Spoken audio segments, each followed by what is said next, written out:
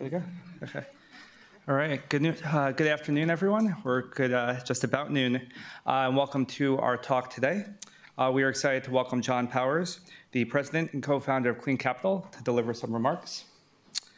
The event is hosted by the Center for Business and the Environment at Yale and the Blueprint for Clean Energy series.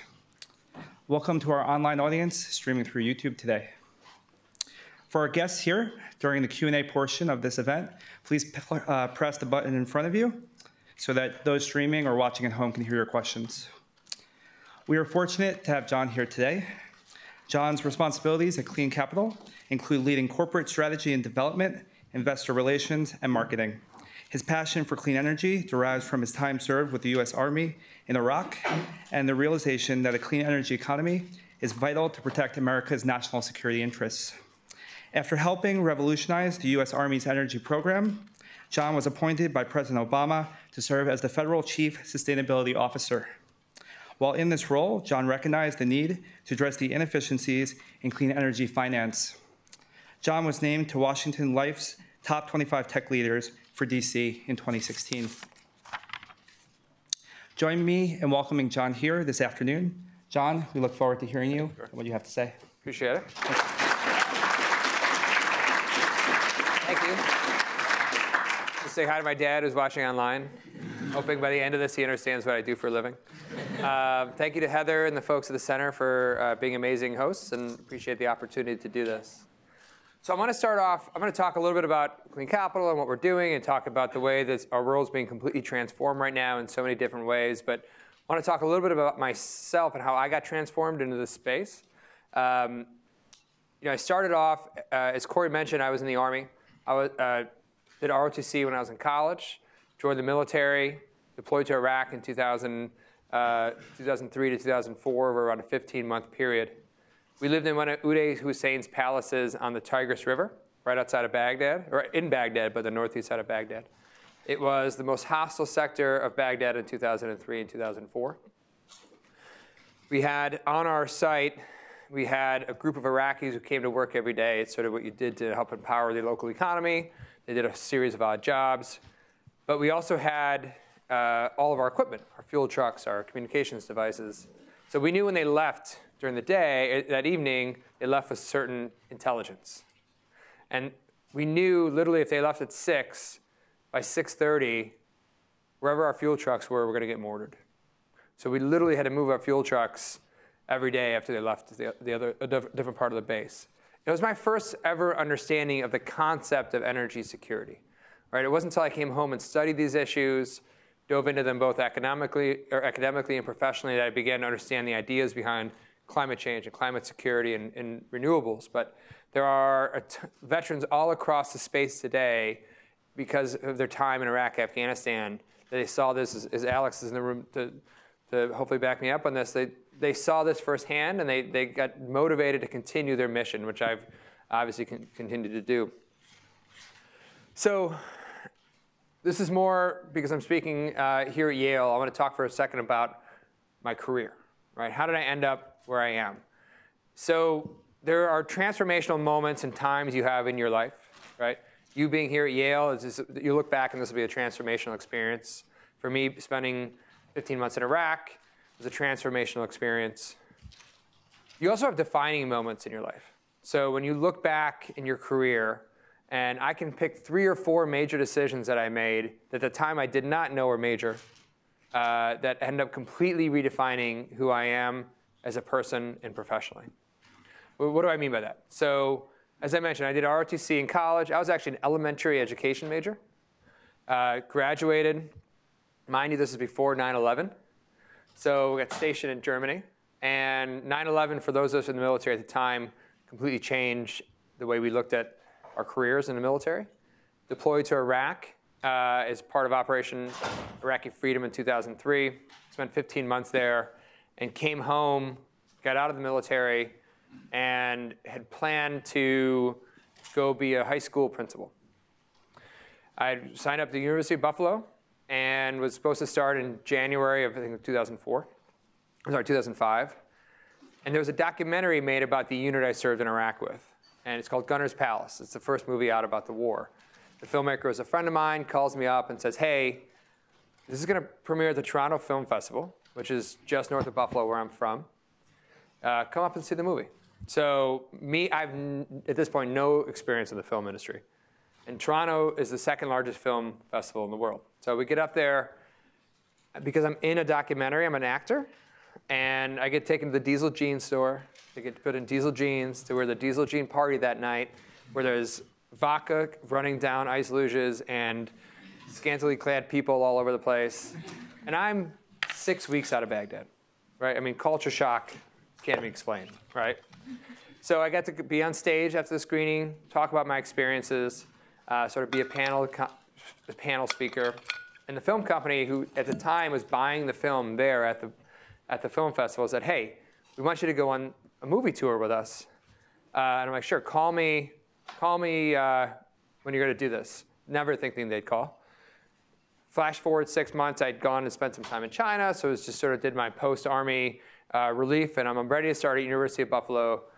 And literally the week before we're supposed to start, I get a phone call from the film company.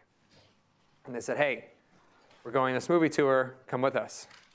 The grad school, movie tour, tough decisions. My mom was really pissed that I chose the movie tour, but I did. And I ended up traveling the country.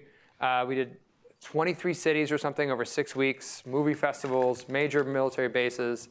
I ended up talking about my experience in ways I never thought I would. I met other soldiers that had similar experiences and met the families of my friends who didn't come home. And about 5 weeks into this, we were in Phoenix, Arizona, and we're on a local Today show, NBC Today show.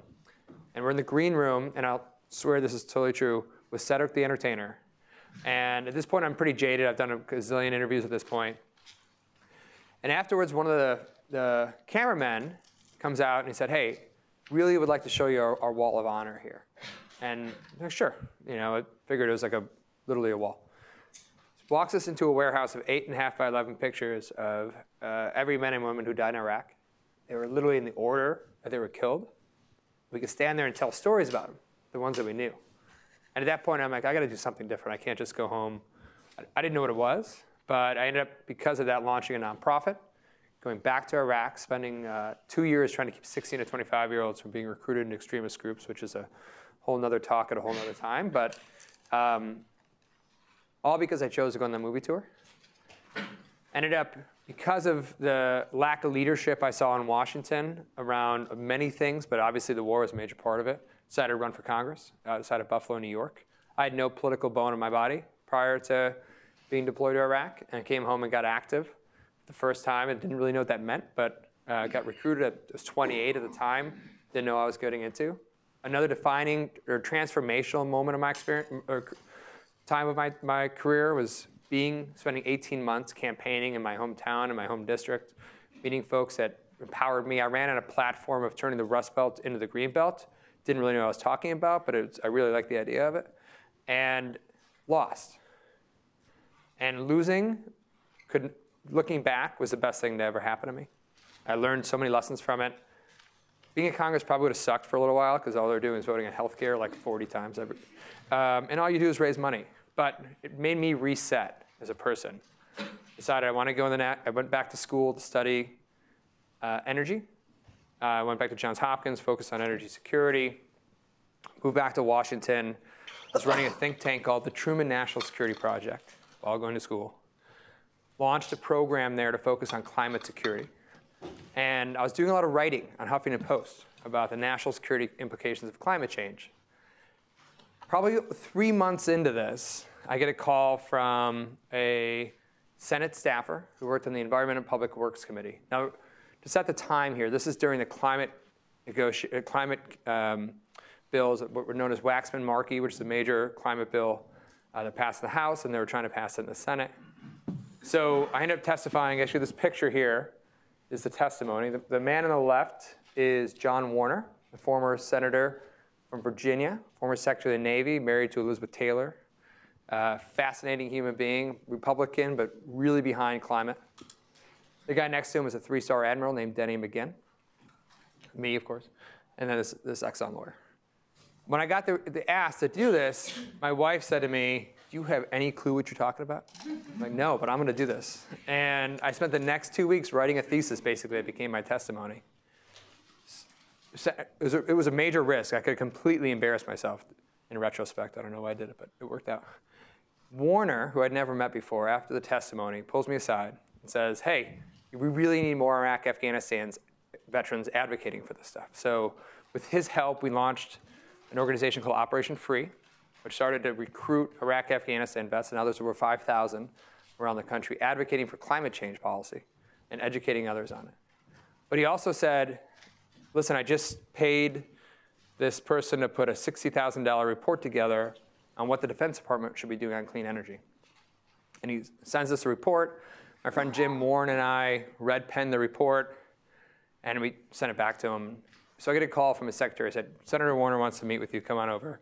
And got to his office and literally slides this thing back across the table and said, give me a new version by Monday. I'm like, did you just pay somebody $60,000 to write this? Why am I writing this? But I did. And all of a sudden, Jim and I were published energy security experts for the Defense Department. And we started to speak on it. I began getting deeper on it. But I also knew that there was a huge opportunity because the Army has 3 times the square footage of Walmart, but had no energy policy. So I got lucky, and the Obama administration appointed me as the first special advisor on energy to the Army. And literally, we wrote the policy, which became the energy policy, on a napkin and sort of sketched this out and created it. And then began to implement, which really ended up being, I think, a pretty interesting structure that has helped change the way the military has approached this, which includes the Army now having a gigawatt renewable energy goal that they're on track to meet, doing billions of dollars of energy efficiency projects, having electric vehicles on their bases, piloting microgrids, really game-changing stuff. Not to mention the stuff they're doing in Iraq and Afghanistan for their soldiers, where when a soldier deployed, right, they have all this equipment that they needed 7 different types of batteries to power. The average weight of a 3-day mission for batteries was 30 pounds. They were taking 30 pounds of batteries because they couldn't interchange them or recharge them. So we got them to rethink the way that worked. And for me, what that meant was I was all of a sudden working with these engineers. I was getting deeper on these issues. And I really committed to understanding them. How does this stuff work? Why does it work? Where does it work? And we're also doing a lot of public-private partnerships. So we launched this thing called the Energy Initiative Task Force, which was doing long-term power purchase agreements as the military with third parties. And we're doing these interesting concepts. And a guy named Richard Kaufman, who's, I think, known here at Yale, is now in New York, at the time was at the Department of Energy. And Richard would come over to the Pentagon, and he'd sit on the other side of the desk from us, and he'd talk about securitizing our power purchase agreements. And no one knew what he was talking about. But he sounded really smart. So no kidding, I bought Corporate Finance for Dummies, which I still have on my bookshelf, and started to read it. Because I'm like, I got to understand what this dude's talking about. And 2 years into this job, we're having success. I got to ask him to the White House. I become the president's chief sustainability officer. So now I'm doing the same thing across the rest of the federal fleet, which is significant, right? The federal government has a $4 billion electricity bill, right? So there's a significant impact you can make. And I'm happy to talk more about that too, but Richard now is coming to the White House and having similar conversations with policymakers that are working on things like the Paris negotiations, right? Or energy efficiency or Energy Star.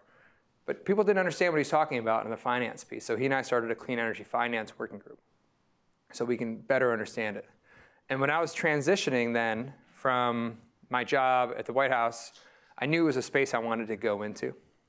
And I transitioned, met my partner, Tom, who was the brother-in-law of a guy I served in Iraq with. Tom was working at a private equity firm. We got together, and he said, look, we were lamenting about all these inefficiencies in clean energy finance. And he said, I just refinanced my law school loans on this platform called SoFi.com. How do we do this for clean energy? And so we sort of rolled the dice, spent 2 years working on our business model while we had day jobs, and convinced someone to fund us and launch our company. And now we're 3 years in. But there were really clear moments that at the time, I made decisions that I didn't know where they were going to lead. I sort of understood my risk tolerance, and I was willing to push the boundary a little bit. In retrospect, it's worked out. Might not have worked out. My mom's watching, it's worked out, Mom. But as you're thinking through your next steps sort of post-school, first of all, I think you made the right move coming here. You're doing the right homework to figure out your strengths. But as I mentioned earlier when I met with a group of students, know what you want to get out of this, on the tail end of this, right? You don't know, you have to know where you're going to go because the chances are you'll never figure that out. Just know what you want to get out of school so that when you walk out of here, you have a skill set. And know that if you're not positioning yourself to be a lifelong learner, right? I do stuff every day that I have no right to be doing. I'm trying to figure it out. But that's pretty common you're going to find across all industries. And you want to push yourself, learn those different spaces. And then where you can, you end up become as much of an expert as you can. And you end up speaking at Yale, right? So it works out. But you've got to be able to take those risks, understand those risks, and make decisions that, at the time you don't know they're defining. But when you look back, they end up being that way. So enough about me. I want to talk for a second about, not for a second, this is what the talk's going to be about what's happening to our economy. There are major transformations happening to our power sector. There's a clean energy revolution that's coming together in a way that couldn't have been imagined 20 years ago. And there's disruption happening in the finance sector as well that are totally changing the way the world's going to bank. It's all, if you put those three circles together, it's all about technology. Technology is empowering these changes. Policy plays a critical role in it as well, but technology enables and empowers it. Clean capital sits in the middle of it. I'll get to that later. But I'm going to start off with the power sector. Okay, so how do we get our power? Right? Mid-last century, a group of engineers put together our grid. Right? It's an amazing infrastructure feat. Right? It's the National Academy of Engineers say it's the top invention of the 19th century. Somewhere down the road here, there's a generating plant sending electricity through wires. You can power this building. You can plug your phone in, right? It's incredible. And to be honest, it has not been replicated all over the world. In many places it has. It's a major infrastructure investment. But there's parts of the world that don't have this type of infrastructure. So how does it work? So in the simplest way, you've got major generating plants. You have over 3,000 utilities managing this, right? Sending powers from those plants to over 5,000 substations that help distribute it locally. Over 5 million miles of distribution wire, right? Powering this system. So that we can basically power ourselves in our homes and our businesses. It powers our economy. It powers sort of every part of our lives, right? So what's happening to this sector? This is a great 20th century structure that's being disrupted now in the 21st century. Why is it being disrupted? A few reasons, right? There are risks to this centralized grid. So in 2003, in Northeast Ohio, a sagging set of wires hit a tree. Set off a chain reaction that, because of some software glitches, knocked out power for over 50 million people for 4 days. I'm going to look at my notes so I get the number right, but it caused between $4 to $10 billion worth of economic damage, right, when the grid went down. Cyber is something a lot of people talk about. 2015, in Ukraine, the Russians took down the Ukrainian power grid. Many people see it as a straw man attack, prepare for future other attacks. Completely knocked out the grid, causing significant economic damage. Department of Homeland Security and others have put out a study that said that a cyber attack in our grid could cause upwards of $243 billion worth of damage, right, by taking out our grid. And our utilities are far from prepared for this. There's the human threat. In 2015, just south of San Jose, which is where just north of Silicon Valley, or south of Silicon Valley, 7 gunmen got out of their car, took shots at 17 different parts of a utility structure, caused $15 million worth of damage, and took out part of the grid. They've not been caught. The only reason we know this is because one of the former chairman of FERC told this to the Washington Post, or I'm sorry, Wall Street Journal, and it became unclassified. But is a true threat. And again, another possible straw man situation, right? And of course, natural disasters, right? Superstorm Sandy alone caused over $50 billion in economic damage.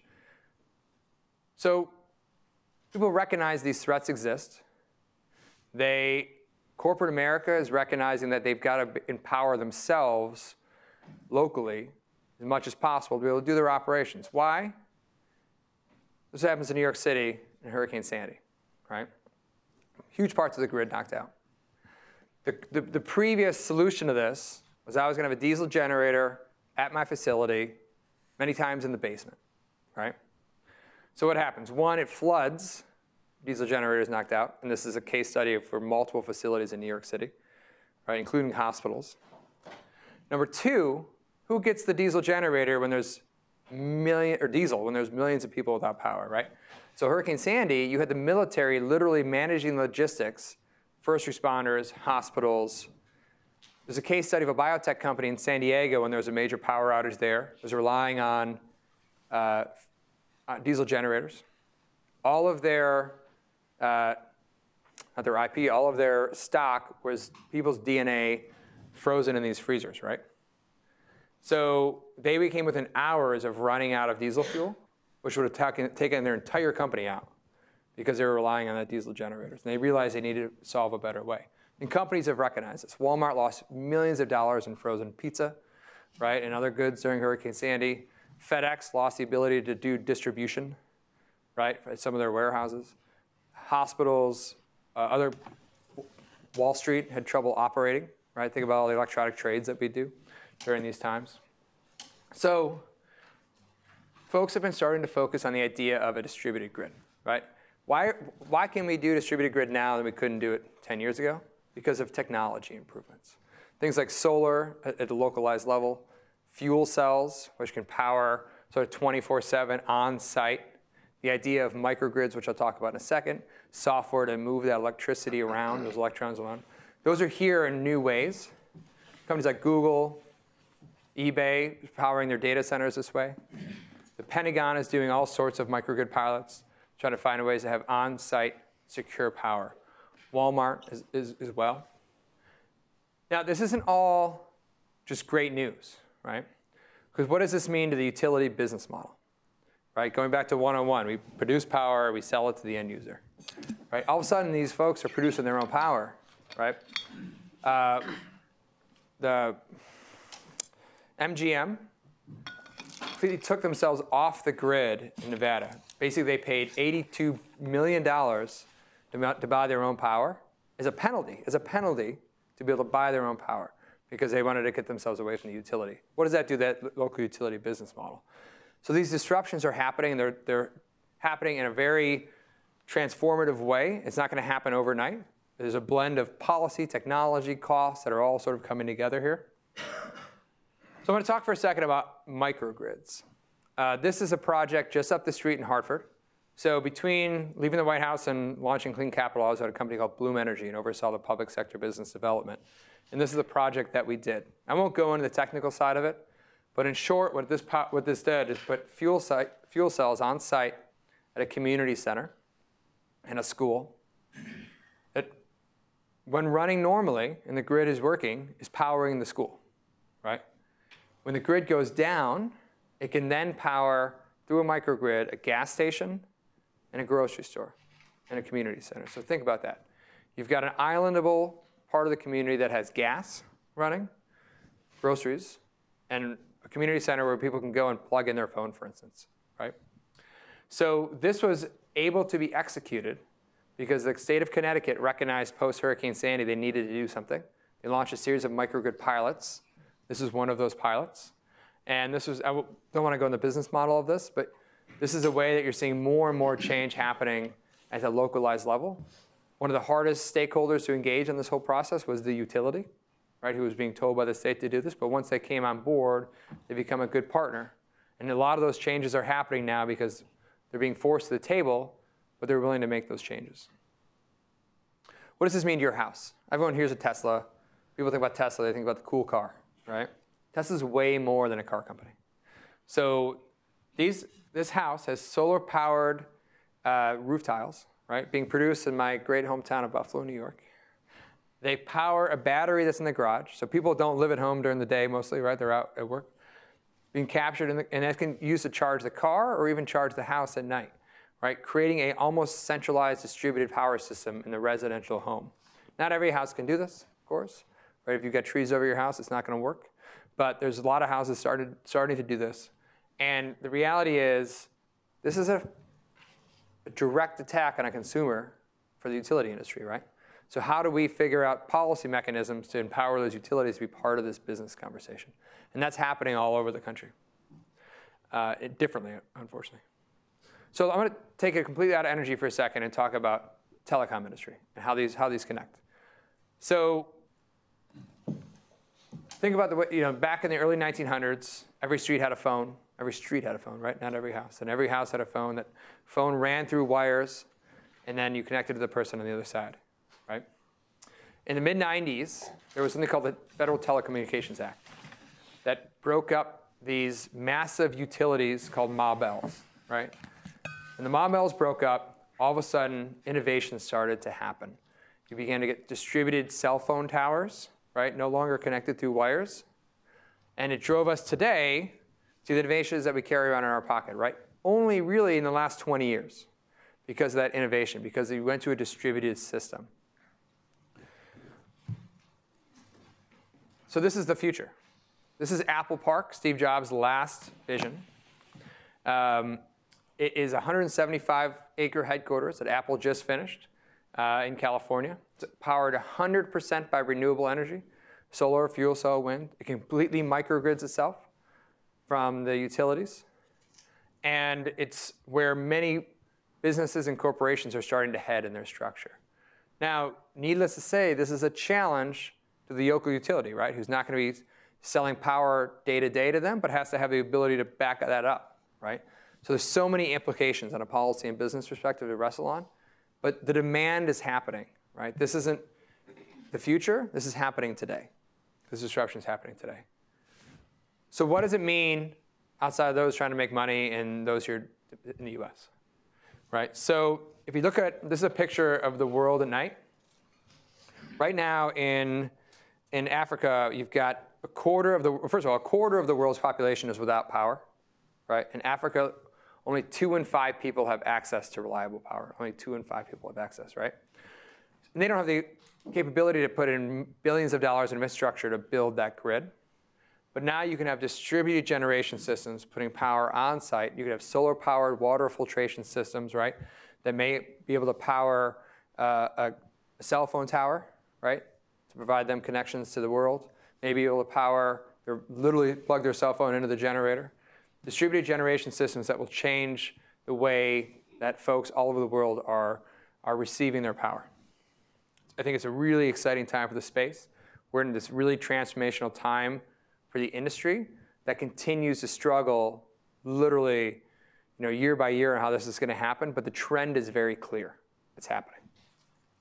So let's step back out of the pure power sector and let's talk about clean energy for a second. So why today is the clean energy revolution happening?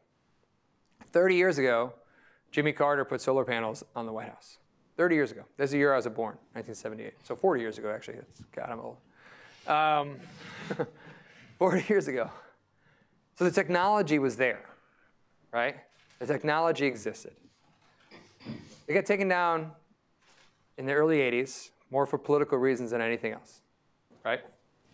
So why is it 40 years now that solar is all of a sudden coming around? One of the things I got to do at the White House, which was fascinating, was be in the team that put solar panels back on the White House. Right? It was a lot of work, as Franz can probably tell you, that things don't change easily there. But we got it done, and they're still there today. But it's not just in the White House. It's happening all over the country. Why? We came to an interesting mix of policy, costs, and technology, right? So this is a picture of the cost of solar panels per watt and what happened with installations, right? I'll come back to the cost in a second. But in 2006, George Bush passed the Energy Security Act. And the Energy Security Act had very key policy drivers, the investment tax credit for solar, the wind tax credit, and some others as well. Those tax credits helped to trigger some of this growth. Then 2008, the economy crashes. A bunch of money got put into rebuilding this country from an infrastructure perspective from our government. They went to shovel-ready projects. Well, a lot of those were clean energy projects, right? So all of a sudden, installations started to happen, right? At a probably higher cost than they would have if that trigger hadn't been pushed. That drove efficiency across the industry, right? Efficiency of folks who now know how to install these, how to maintain them, how to manage them. At the same time, panel manufacturing is starting to boom, bringing down the costs overall to those panels. So that mix crossed, in sort of 2005, 2006, as installations started to rise. And that cost continues to come down. There are challenges to it, like President Trump's recent solar tariff, right? But looking back, that will be a speed bump in the macro trends of this industry. The growth is happening in all across clean energy because the technology's here, the policy drivers are right, state-level policies like RPSs are in place, utilities have been forced to the table, and installations continue to grow. How much do they grow? They grow to the point that next year, there's predicting that renewable energy will surpass nuclear for the amount of power it's putting on the grid, right? People said that would never happen. It's happening, and it's not only happening in an exciting way, it's happening in a way that we see sort of astronomical growth going forward, meaning that renewable energy is no longer an alternative energy. It is a mainstream energy, right? And we have to start treating it like a mainstream energy as advocates, as business leaders, and others. So I had somebody on my podcast recently, been around the industry for a long time. He said the biggest dramatic shift for him was when he went to the Solar Power International Conference, and he saw a lot less male ponytails, a lot more people in suits. Meaning it went from this industry of sort of cowboys to folks that are taking it from the economic impact. And that economic impact is real, and I'll talk about that more in a second.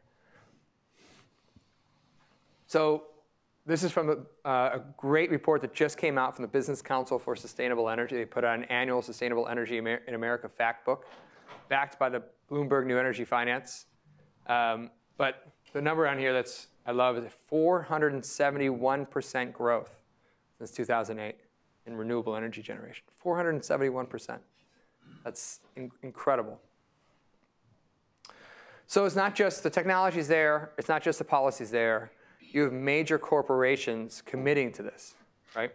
So 60% of Fortune 100s have renewable energy goals. 53 companies have 100% renewable energy goals, meaning 100% of their operations. Google's already been there.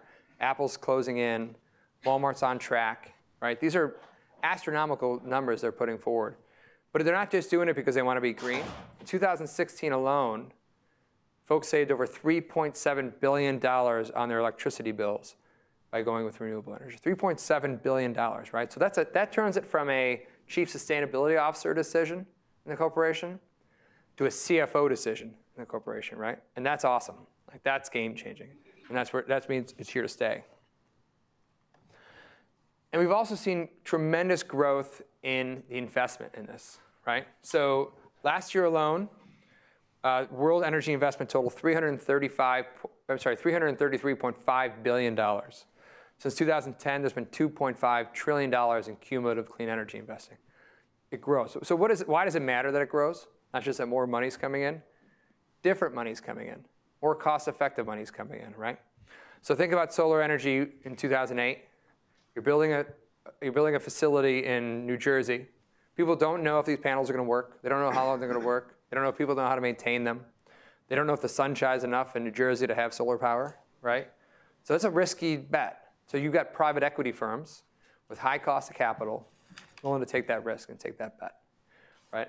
Now, flash forward 10 years. Panels are working. Systems are great. Huge companies are committing to these long-term. No one knew what a PPA was in 2008, Power Purchase Agreement.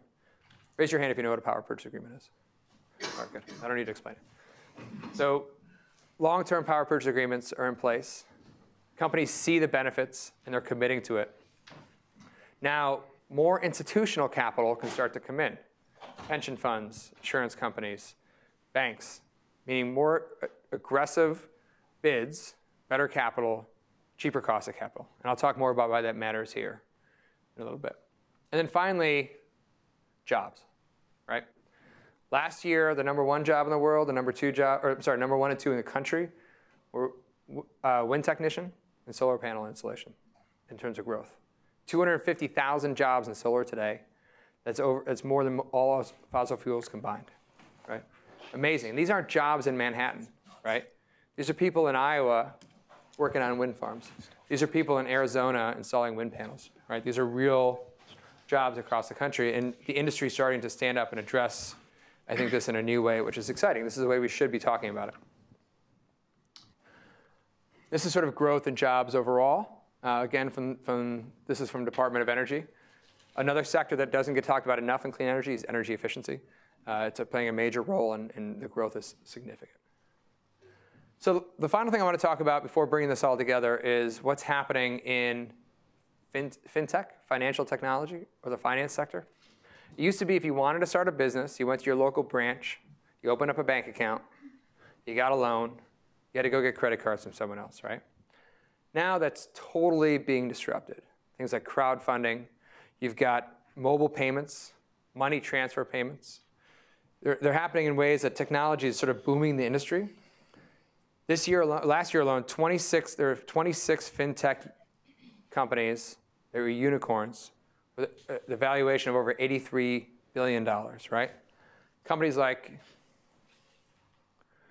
SoFi, PayPal, which we've all heard of, right? These are financial technology companies, right, that are changing the way finance is here. So what's going to continue to grow in this space? There's been a 600% increase of VC venture capital money into fintech in the last 4 years, right? 600% increase.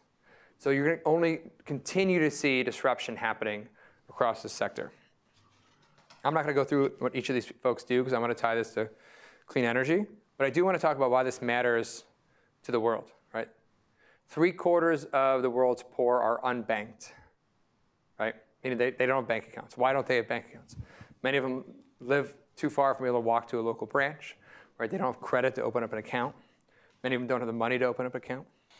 But now, think about this. You've got localized power, powering a cell phone, allowing them to get a cell phone, right? They don't need the infrastructure, telecom infrastructure. So whole parts of the third world are leapfrogging the telecom industry, right, and getting the cell phones. Now they can actually do over 600 types of payments through text messages, right? So mobile service providers in places like sub-Saharan Africa aren't just selling you cell phone minutes, they're giving you banking services, right? So you can get your paycheck or pay for services, pay your bills literally through text messages, right? And what it's doing is helping create sort of financial inclusion in a new way. You've got over 1 billion people today using online banking services in a new way. But why does this matter for clean energy, right?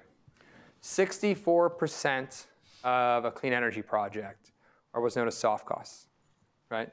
That could be permitting fees, that could be customer acquisition fees. But the reality is there's a lot to squeeze there, right? And the more we can squeeze and bring efficiency, the cheaper these projects are going to be, the more we're going to get them on the grid, right? So a good example, transaction costs, right? A lot of that are legal bills. Any lawyers in the room? All right, good.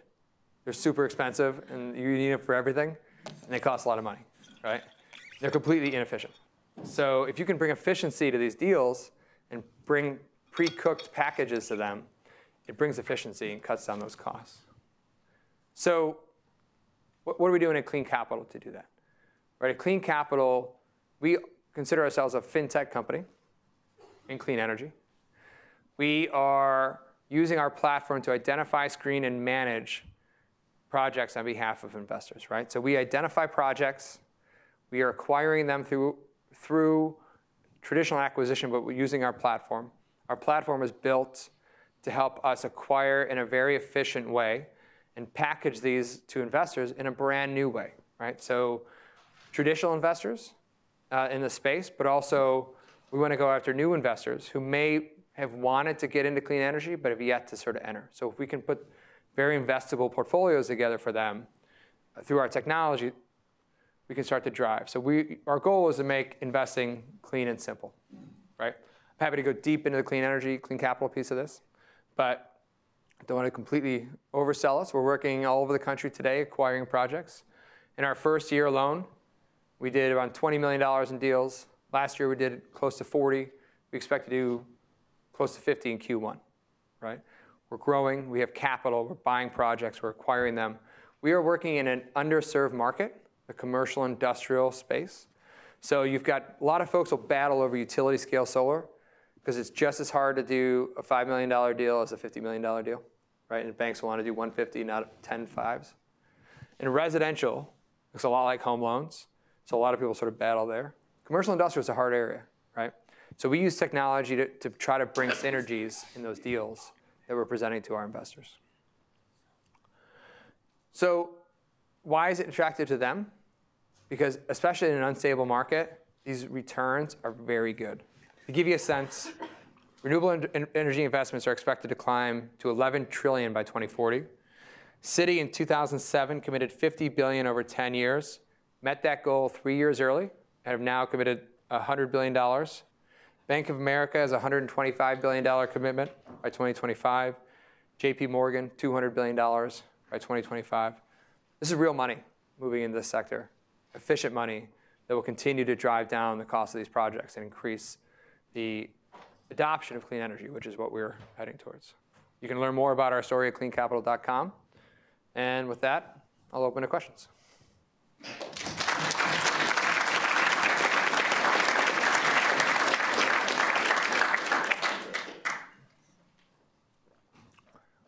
Sir. Yes, thank you for a great talk. When you say that you buy the projects, are you buying the assets, or are you buying the output, or are you leasing long term? Yeah. What is your optimal, how are you going about it? So let's start off with the way we started our company, right? We looked at where in the market, if our goal is to bring more capital to the space, where in the market will have the biggest effect, right? There's still early development stuff that's going on. There's still capital going there. At the time, we were starting, yieldcos were functioning, right? And they were beginning to eat up all the utility scale solar. A yieldco basically buys an existing project, right? So there's 20-year PPA with Walmart. They would buy 20-year PPA with their utility. They come in at year 6 and buy out the next 15 years, right? We were doing the same thing at C&I. So we saw C&I as an open opportunity and started to reach into that market, which because yieldcos weren't touching them. So we're buying up those operating solar assets that have 15 years left on a power purchase agreement and bundling them for long-term investors that want that, they're not looking for the higher double-digit returns that private equity is. They're looking for a long-term cash flow. We joke internally, that's our gateway drug, right? If we can get folks into that, that's a really easy to understand real estate-esque type of deal. We are completely acquiring that project from the owner, and then we bring them and put them in investable portfolios, right? We have dedicated capital that's allowing us to, if we see one deal, we could buy it. If we see a $15 million portfolio, we could buy it, right? So we're and then bundling them to a larger portfolio for larger institutions in the future. And hopefully someday securitizing them. That's I don't want to get ahead of myself. So does that answer your question? Yes. Yeah. And we do, by the way, this year for the first time, we have dedicated tax equity, so we'll start to move earlier in the development chain. We're determining that now. Part of my question is the leasing part. If you're not making enough profits today, someone else could own for tax purposes and lease it to you. Yeah. You could buy it at the back end. That's right. So you could use that as a leverage. And if you think about the original investors, right, there are a lot of private equity who have funds that end at a certain year. So there'll be a lot of flipping that has to happen.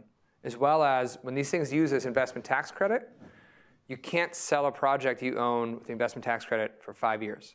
Or the IRS says, well, you're at risk to get that clawed back. So we can come in at year 6 and buy it. Those early developers have no interest in 20 years of cash flow. They want to build a house, flip the house, build a house, flip the house. So we're going to help them flip. So there's a ton of it out there. So, and more to come, hopefully. Hi, you mentioned Clean Capital as a platform. So yeah. I was wondering if you can explain that more and kind of explain the fintech part of the company. Yeah. What exactly does that mean? So think about, we're in clean energy, right? We are a financial technology. So our platform isn't about, so you think about clean tech, you think about technologies that are in clean energy, right? You think about fuel cells, solar, wind, software for energy management, right? We would love to say we're a clean tech company. What we really are is a financial technology company that's helping to underwrite these. Our technology helps us underwrite and manage the deals in a very efficient way, driving down those costs of acquisition, those costs of management, so we can do a $5 million deal as well as a $50 million deal. Clean tech, first of all, because of what happened sort of in the early VC days of clean tech, has a little bit of a negative connotation in the space, right? A lot of folks lost their pants in clean tech. The reason they did is because clean tech takes a long time, right? New technologies and clean energy take years or sometimes decades because the regulatory structures. You have people trying to address that on the venture capital side. Folks like Bill Gates have launched Breakthrough Ventures, which is long-term money. They're trying to get companies like Bloom Energy and others long-term ramps. So that's a whole different conversation. For clean energy, for what we do is we are working on acquiring clean energy projects, right? Just happens that we have a technology platform that helps us underwrite them. We're not selling the services. We're not like letting someone else use our platform. What we do is we go to an investor and say, look, we'll bring you a bunch of deals that look like this. We'll originate them, we'll underwrite them, and we'll have them ready for you to invest in, as long as you dedicate that money. And we have that dedicated money. If you look at the mortgage industry, it's very similar, right? SoFi does this for home loans. Being students, I bet all of you guys get advertisements from SoFi to do your student loans, right? They're basically underwriting student loans and turning around to big corporate investors or industrial investors to invest in it. Sorry, someone else had their hand up. Yeah. I was hoping to hear you chat about exposure toward energy assets, sort of at the local state legislature level versus the national level. Yeah. And how do you think about building out a balanced portfolio from a risk management standpoint? It's a great question. First of all, the reason I'm excited about this space in the face of some of the federal headwinds you may hear from the Trump administration is because of what's happening at the state and local level. This has become a state and local fight, right? So these are, you can look at some of the states that we're in, right, and see these are some of the early adopters of clean energy policy, right? Because we're buying older projects, right? We're buying projects that were built maybe 5 or 6 years ago. So the RPS is in place or net metering in place, right? Now it's a much broader playing field for us, which is great, as states have gotten more and more aggressive with this. What I'm excited about is the states that have committed to this space aren't changing. California is not going to all of a sudden turn around and be like, we're done. Thank you. Nevada, there's a big fight in Nevada about net metering, right? That's a huge issue.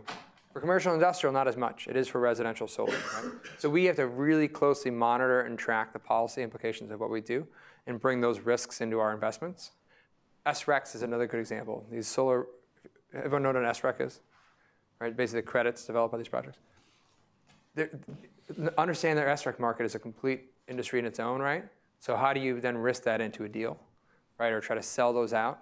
So we have to understand all those policy implications. But I'm excited about clean energy because it doesn't matter what, it does matter what the Trump administration does for sure, but this is where the fight continues to be at. And I think the best thing that's going to happen here is there are so many local jobs being created by these industries that folks are going to really be handcuffed to cut them off. Hi. Could you describe your approach to lead generation? And then could you also talk a little bit about the software that your company is based on? Like, is it screening potential deals for certain terms and conditions, and that's how you're reducing your soft costs, or is it some other method? Sure. So without giving away too much secret sauce on how we do our work, lead generation is critical for us, right? We have to have a big enough origination engine that investors want to come to the table with us, right? And we've proven ourselves in that space. This is why we have, our first investors included John Hancock, the life insurance company. We are yet to announce a major fund we just closed because they see that. And it's a multiple prong approach. It involves traditional origination of engaging. We actually have a list of every project in the country and who owns it, and we literally engage them. We have online targeted social media efforts. And as those projects come in, we can screen them, right? And we have certain tools that help us do that. We have certain people that are actually in the room today that help us do this. Emily and Zoe, raise your hands. And others. So it's a mix of technology and human, right? So say there's 150 points in a due diligence on a project. right? We'll probably never get 149 of those in technology. But with each iteration of our platform, if we can cut off 10 of them, right, we can continue to drive more efficiency. So one of the best pieces of advice we got as a startup was really early, where we had this great vision of what we were going to do, and we wanted to build this platform. We're going to raise money to do it, and someone said, don't. Go do some deals and build a platform that supports what you're doing.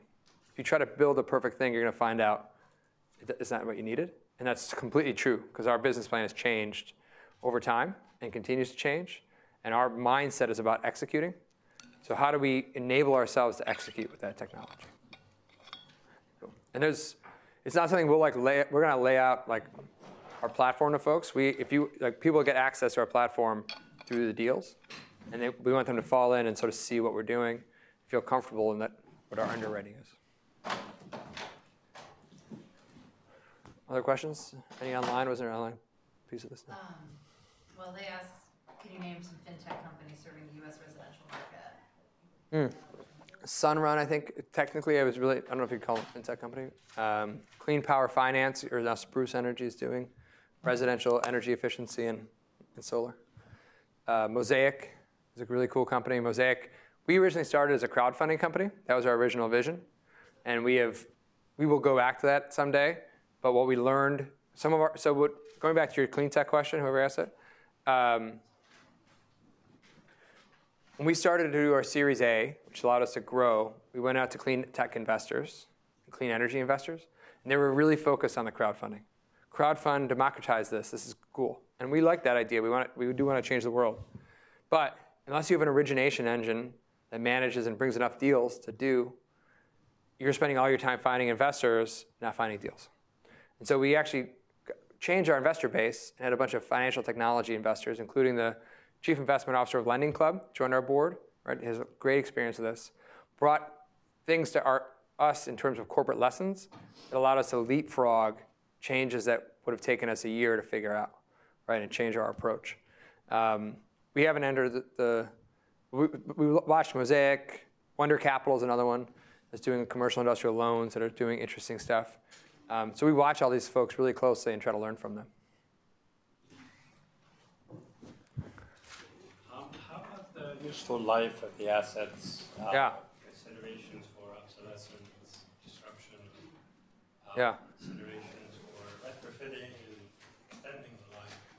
Are you thinking of all this? It's great. It's the most exciting thing about what we do, I think, besides buying projects is, and Zoe here helps me lead this for our team, we think a lot about optimizing our assets, right? So we buy a project from a state school in Colorado, right?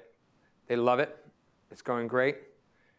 The panels don't shut down at year 20, right? So can we extend that power purchase agreement with them, which is all revenue back to our investors? Can we expand that? They got another 15 acres there. Can we do it on site? Or can we bring battery storage into that project, right? Is there, there's discussions of technologies like, we know of a company that's working on a paint over the panels to increase their efficiency. Like it would be awesome if we can do that stuff. Now we outsource a lot of our asset management to some real true professionals in that space and work closely with them to track what's happening. And then I think what our value is our customer relations. Where a lot of private equity firms will own these things and never call the energy manager at the elementary school, right? We call them quarterly or biannually. We're constantly sending them information, and we're touching them in a way that I think they feel comfortable with us. And when we go back to have a conversation, it's, okay, we have this more opportunity to do with you. So, which is not easy, but it's a fun part of the job.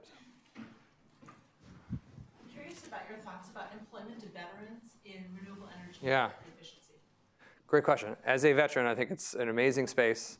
The Solar Energy Foundation has put out some really great research on veterans in the market, and it's I can't remember the exact numbers, but it's pretty significant. It's a space that a lot of folks are powered by the mission, right? And then whether it be on the finance side of things or the installation side or the energy management side, a lot of the skill set that they've learned in the military comes along with them. So I think it's a really exciting space for them. And I think you're seeing more and more vets enter it. And there's good efforts like the Solar Foundation Department of Energy launched something called Solar Powered Vets, where they were going on a basis. And when you leave the military, you transition, right? So you've got a couple weeks worth of classes that helps you take your resume and stop talking about being a battalion commander with an artillery unit that no one understands what that means, and says, I managed 200 people and $50 billion worth of industry. It helps you translate your skill set. And they literally were doing solar training for them through that program. Currently, I think the administration has fought that program, but it's doing great work, and more vets are getting involved in this space. So you started Clean Capital right before the Trump administration came in. Yeah. And I was wondering if the administration strongly affected the way Clean Capital operates. Yeah, it's a good question. So it was a little bit before. It was like a year. We actually started the idea like 3 years before that. We got financed and started the company in 2015. Not going to hide my politics. I was incredibly shocked by what happened in the administration, and was on a plane the day after the election, because we had this previously planned trip to Silicon Valley to meet with some investors, and was really enlightening when I got out there, because I was basically like crying the whole way out there. And not really, but basically. I got out there and they started talking about actually the opportunities that are going to happen because of financial deregulation and some of these other things, and thought, okay, so what does this mean for our space? So I'm less concerned about the actions they're going to take. I always concerned about when they've put in folks like Scott Pruitt, the head of the EPA, who is a very keen operator and can do things that are really damaging to our environment. But there are not that many Scott Pruitts in the administration. They're having trouble finding good people. And what I learned working in government, so we put out an executive order charging the federal government to do a certain set of things for energy. And before I launched that, I'd spent a lot of time at the Pentagon, and I had a very 35-year career bureaucrat who, when I was a new appointee, said to him, hey, this presidential memorandum says we got to do so much renewable energy. And he said, or what? Or am I going to go to jail? No. So how are you going to get me to do it? And he wasn't being a jerk. He was challenging me, right? And so it made me think about, when I was putting these type of mandates forward, how did you do it in a way that empowered those folks to want to do this, right? And drive them and motivate them. And so we built those type of, this administration has not done that. They've just pounded out executive orders, which mean nothing if you don't manage them.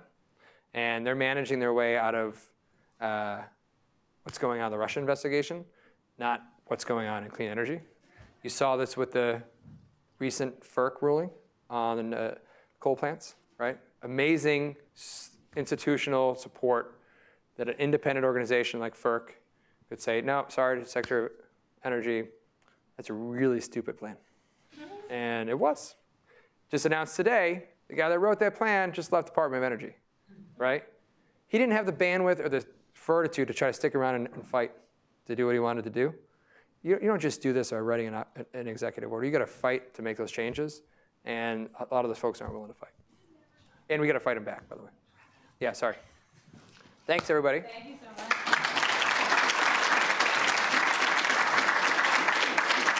Thank you, Heather. Yeah. Bye on that. It's a good question, though.